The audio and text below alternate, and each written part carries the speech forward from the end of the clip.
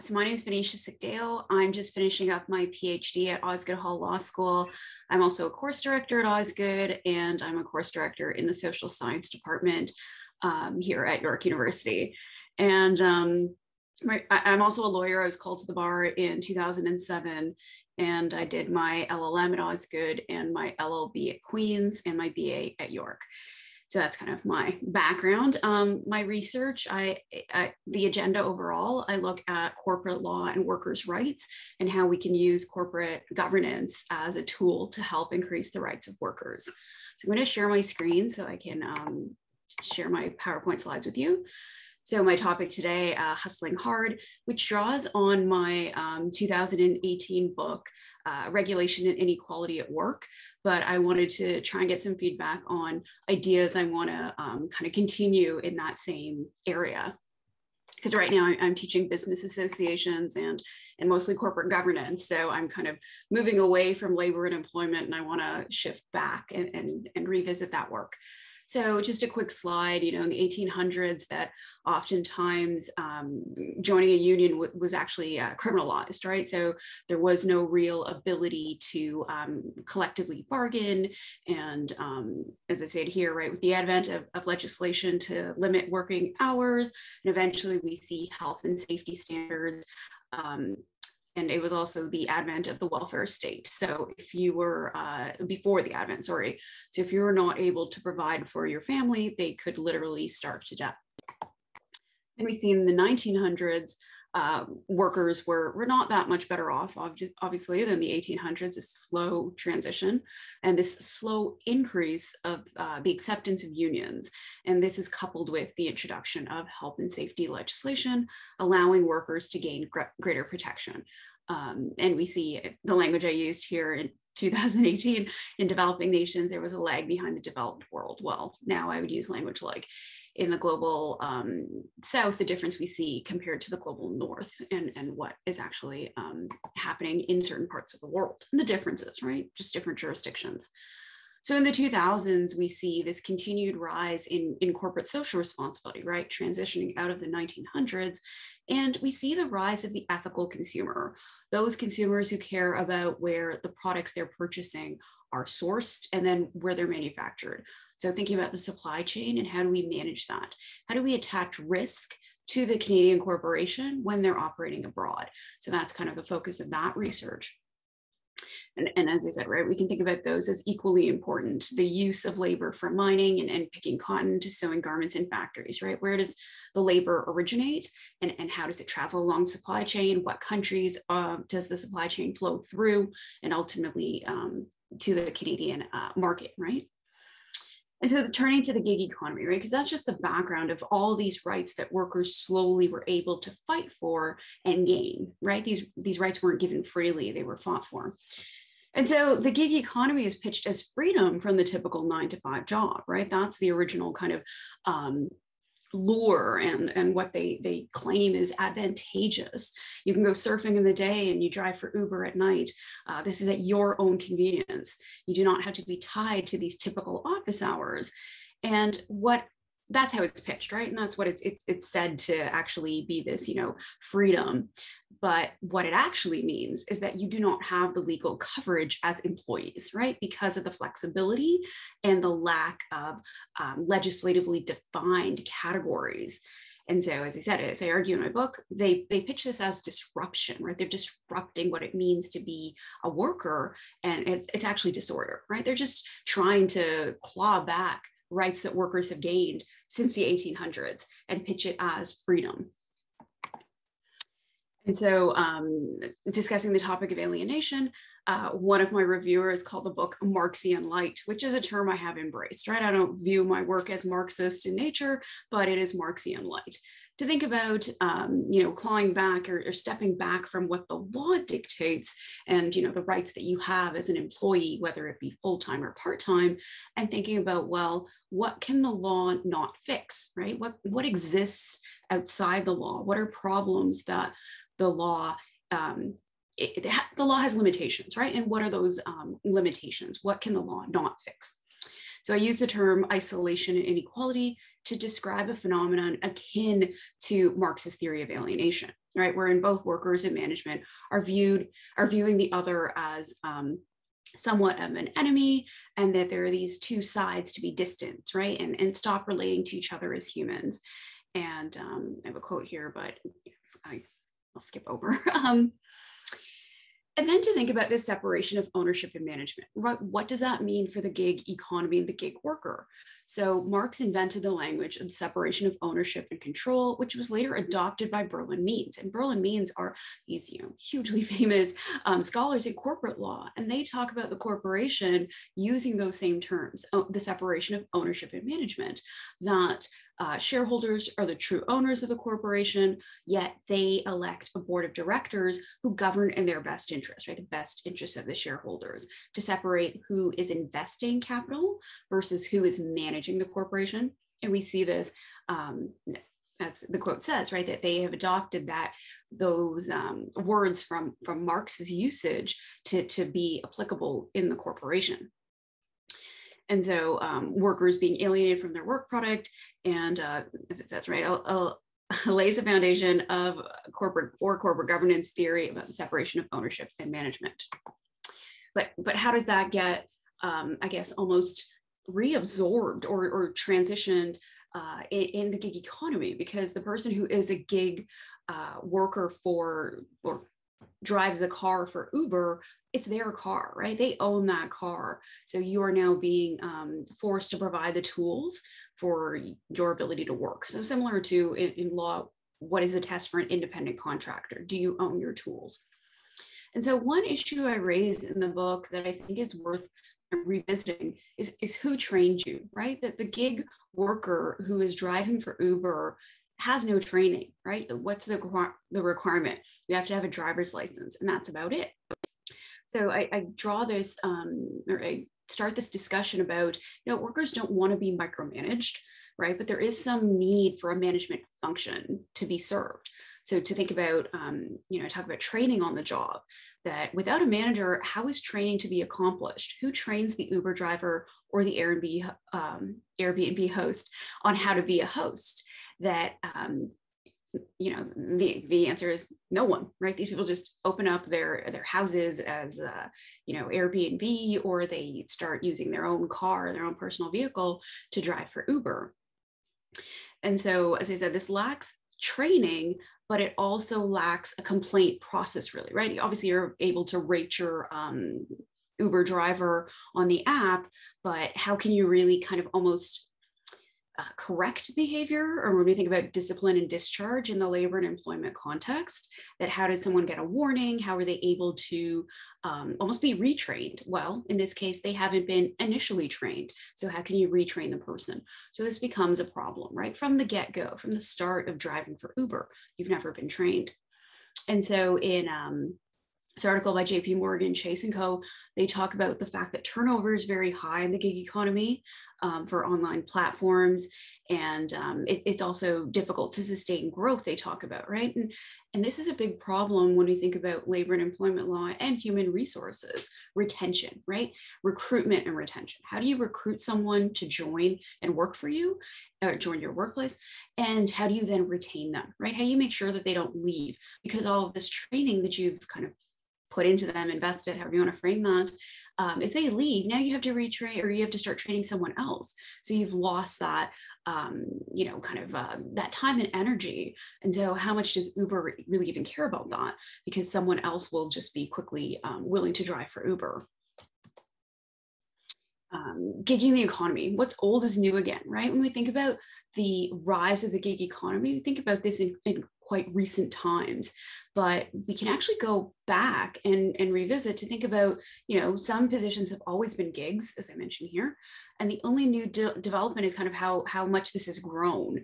And we can think about writers who have written in the past in a series, serialization, and they're paid on this rather inconsistent basis, and how common that was. And now we're returning to that kind of method of having work be precarious and piecemeal. So I also talk about workplaces and workspaces. And again, please recall that I wrote this in 2019 or 2018, and I was questioning, what does a typical workspace look like and what should it look like? And obviously, there are certain legal requirements necessary that, health and safety and ventilation and things like that. And I talk about open offices and how those can be problematic if you're trying to have a confidential conversation and you don't really have privacy. And we can think about, again, turning back to Uber, that your workplace is now your own vehicle, right? So you kind of take your workplace with you no matter where you go. And I use that term workspace, right? To say it's not just this place that you go to. A workspace is any space in which you work. And to think about, back in 2018, possible that, you're working at Starbucks one day, typing on your computer, and the next day you're working in a park, right? This kind of ability to be flexible, and any space can be your workspace, which is good and bad, right? That your work follows you everywhere, yet you as an individual person can work anywhere, right? At your convenience. And, again, this was kind of dated. Now, obviously living through a pandemic, what workspaces mean is very different. And so many people are working from home, but what does that mean now for a gig worker who, if you're driving for Uber, is in a very vulnerable position, right? Relative to what they were in even a couple of years ago, now working through a pandemic. Technology and the ever lengthening chain, right? So to think about how much has technology changed the workplace and workspace, and how attached are you to your workplace because of technology? And to think about not just the worker who is stuck driving attached to an app, but we can think about even the high income levels, right? We don't really feel pity for the surgeon who's making $500,000 a year, who's working long hours. Maybe now in the pandemic we do, or the lawyer who chooses to work well into the night, right? This partner at a fancy firm, and the more they work, the more they get to take a cut of that, right? That they're actually in profit sharing, basically. So they're driven to work harder, but we don't feel bad for them, right? Well, that they're working essentially overtime, not getting paid for overtime, right? Because they're exempt from the applicable legislation. So unless you are independently wealthy and you don't have to work, you're part of that same group, right? You're a wage slave like everyone else. But I think those people at the higher income levels fail to see themselves as that, right? They don't self-identify as a wage slave. They think, I'm in control. I have autonomy. If I want to work 8 hours a day as a surgeon or as a partner at a law firm, I can do that. And if I want to work 18-hour days, I can do that. If I want to work 4-hour days. So that flexibility is available to them in a way that other workers might be envious of. But I'm just, the point being that overwork is, rewarded and almost praised in some professions when we look at, in comparison, a factory worker who might be forced to work overtime and might not be paid to work that overtime, but it's still a problem of overwork, right? And I think those issues are becoming more, they're rising to the surface in the pandemic, about thinking about burnout and things like that, that we didn't pity those people, I think, at all, those high paid doctors and lawyers prior to, or we pitied them less.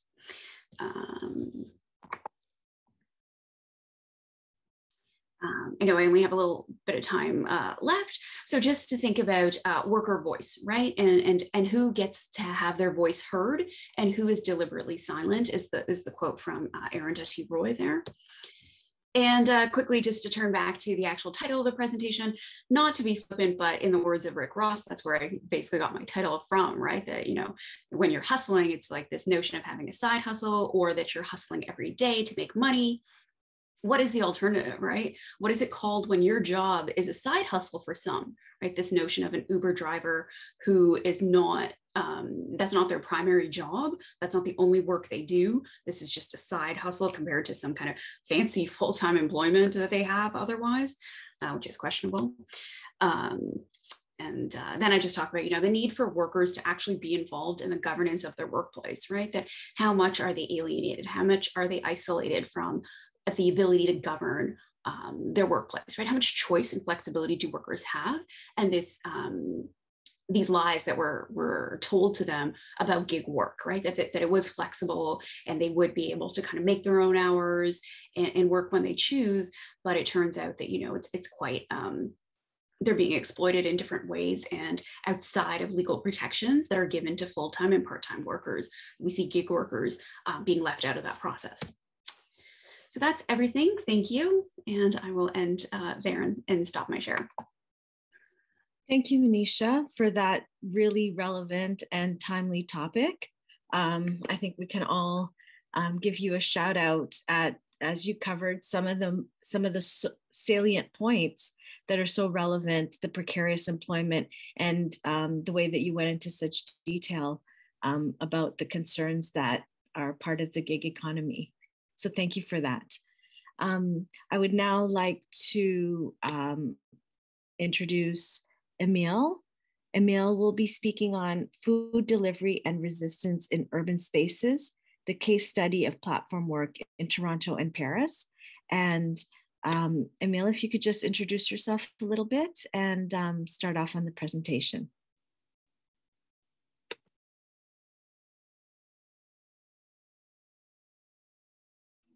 Hello, everyone. So yeah, my name is Emile, and I'm a third-year PhD student in geography in York. My supervisor is Stephen Tufts, which is a great coincidence, I guess. And yeah, today I'm going to be presenting preliminary work for my thesis. This summer, I worked for Uber Eats, delivering in Toronto, having informal conversations with couriers while waiting for meals or in condo lobbies, discussing pay, work, and so on. So yeah, let's first talk about gig workers. Yeah, in the GTA, you can see here in green about 9 to 10% of the workers are considered having done gig work, mostly women and people of color. And this is from a 2019 StatCan report called Measuring the Gig Economy in Canada.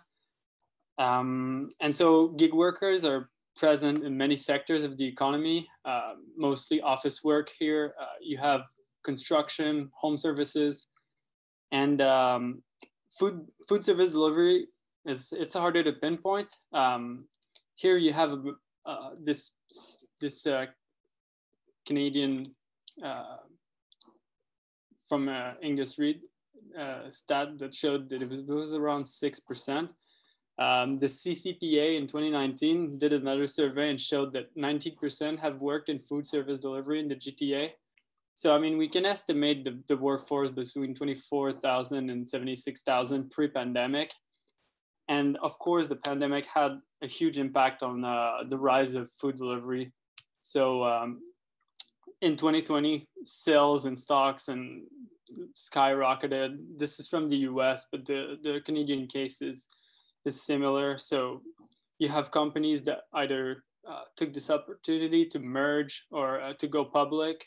So Just Eat, for example, the European giant for food delivery, bought Grubhub for $7 billion.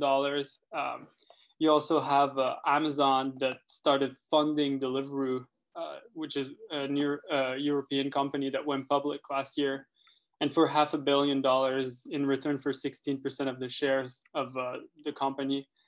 And so at the same time as more and more people order food and deliver food, companies like Uber Eats slowly are decreasing pay rates. This is from Gig Workers United, showed that the total pay of workers is more and more depending on tips. And so during the 2020 year, this was strongly denounced by Gig Workers United. The pay started to decrease and workers had to rely more on tips to make ends meet.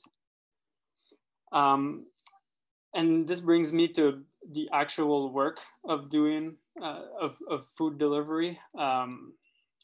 A lot of couriers work for a lot of platforms, and I've experienced that this summer. The algorithmic management of couriers, it's hard to look for the best kilometer per hour ratio either car or bike. Most couriers in Toronto use e-bikes.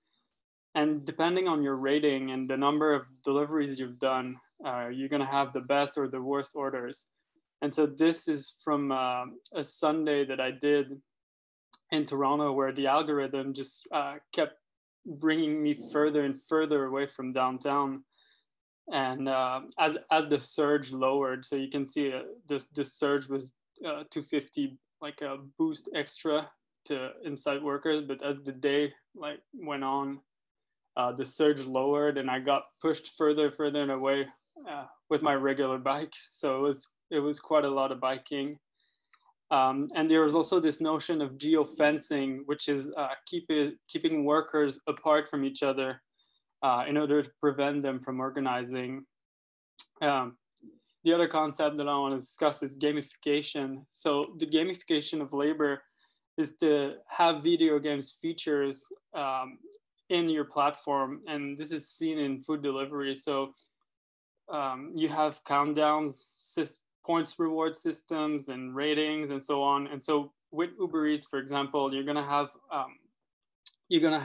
ping, which is an order offer, and you only have a couple of seconds to accept. And when your area is surging, you're gonna have a lot of pings that your phone is gonna always be vibrating. And this is super dangerous because if you have to keep your eyes on the road if you're biking in traffic.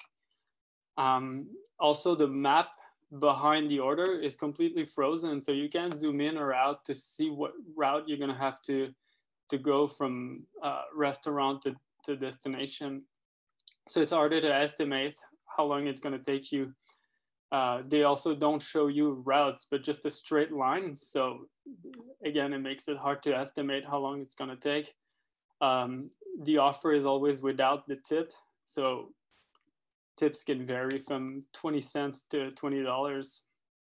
And finally, sometimes you have multiple orders. So you're gonna have to go through a bunch of restaurants to a bunch of destinations.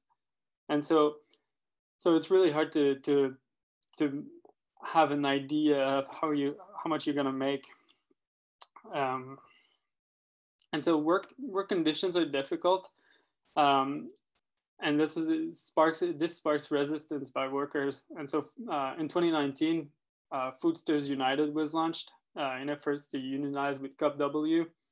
And after strikes and protests, the Ontario Labour Relations Board ruled the Foodora couriers dependent contractors, which means that they could go forward with unionization. But then Foodora announced some weeks later that it was pulling out of Canada.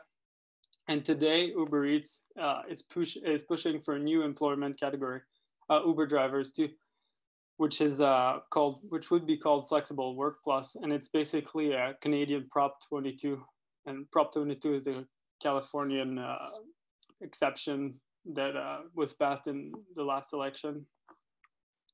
And so this situation in Toronto, in my thesis, I wanted to compare with the Paris situation, which is also very interesting. Deliveroo is that you see here in green is the second biggest company operating in France after Just Eat, with around 10,000 drivers pre-pandemic.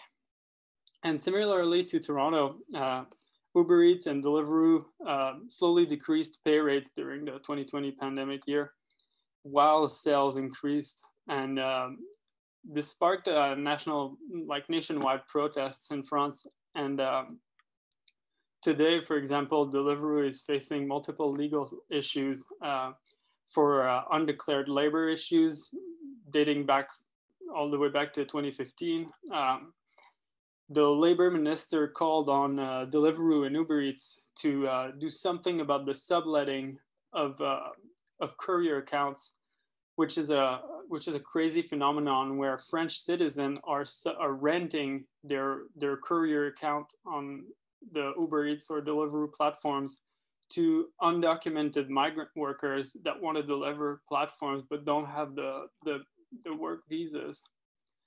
And so this brings me to my third company that I want to discuss, which is Frischti. It's a home cooked meal company based in Paris. And Frischti was in the spotlight last summer after many journalists exposed the exploitation of undocumented migrant.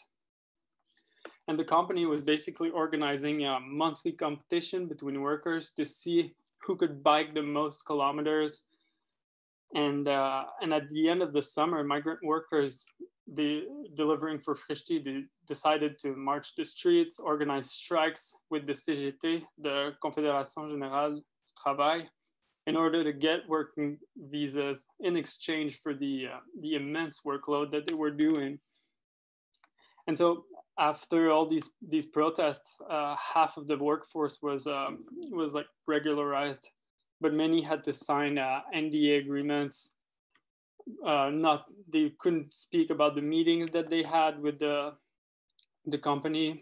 Some other workers got 1,000 euros in compensation and were then laid off. And so I'm interested in connecting all of this with geographical theory. And so my framework aims to build a political economy of platform gig work. And so first we have the urban dimension and critical urban studies and the critique of techno-scientific management of cities dating back to Lefebvre. And we know that, for example, technological change in production, consumption, transportation, and communication is driving the process of capitalist urbanization and vice versa. And that the contemporary trends in the urban entrepreneurial paradigm is to try to find this universally replicable models for cities, like the smart city or the sustainable city, creative city, and so on. And so this, coupled with big data, algorithms, and AI, makes for this very called techno-scientific management of cities. And Uber, for example, has now gigantic amount of data on transportation with Uber drivers, restaurants with Uber Eats, consumer consumption of meals in more than 300 cities in the world, and they can sell this data to the highest bidder. And second of all, the decolonial approach for investigating cities and the urban condition, which views the Euro-America region as deeply impacted by its colonial past and subaltern agency.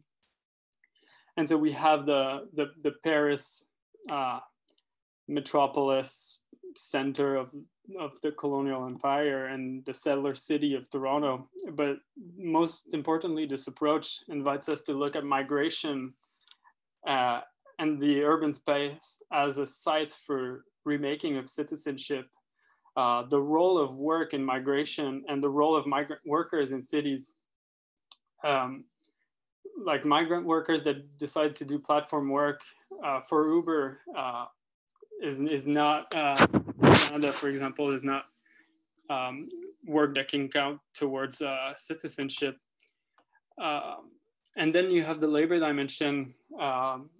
And so for feminist political economy, for example, the urban is not only a site of production and accumulation, but also of reproduction of workers. And we see, for example, the privatization of social reproduction, the cost of housing, and the commodification of work, like cooking meals, that are integral part of this case.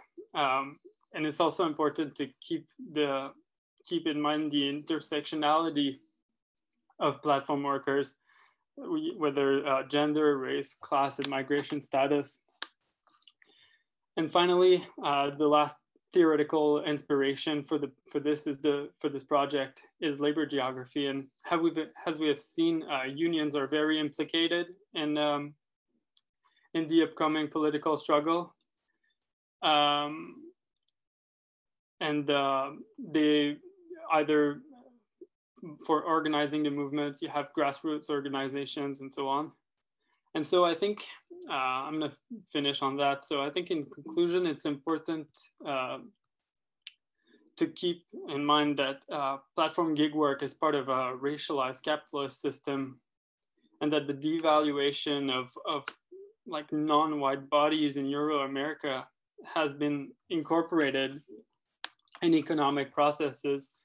And so we've seen workers of color, gender, class, migration status attributed this type of work, especially in major Atlantic cities, transatlantic cities. And so I think there's definitely a polarization within big cities and the tension between a techno-scientific capitalist urbanization and social movements of workers, traditional unions, and so on. And finally, I think the location and trajectories of deliveries is an important element that I want to focus on. So meaning that the orders occur in certain neighborhoods, and the couriers mostly do not live there. And so for that, I'm gonna start my field work in the coming weeks, interviewing couriers, organizers, elected officials, and so on. And I'm gonna gather information. I'm gathering information through online groups, forum posts, Reddit, Facebook, uberpeople.net, and yeah, gonna keep doing participatory observation, meaning just biking, doing courier work. And that's about it for me. So thank you for showing up today.